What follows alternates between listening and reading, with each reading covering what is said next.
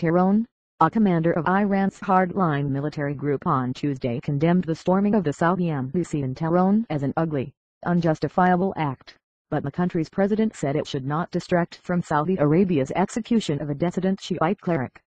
The commander, Brig. General Mohsen Kazemeini of the Tehran unit of the Islamic Revolutionary Guards Corps, called the attack on the embassy, as well as one on the Saudi Consulate in Mashhad, Iran's second-largest city, totally wrong.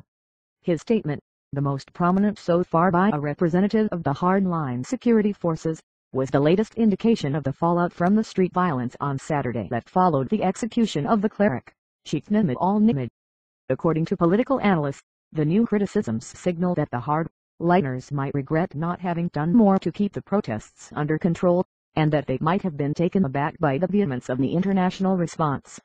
On Tuesday, Kuwait recalled its ambassador to Iran, becoming the latest country to side with Saudi Arabia in the widening diplomatic rift, which has put the United States in a bind and has threatened to set back the prospects for peace in Syria.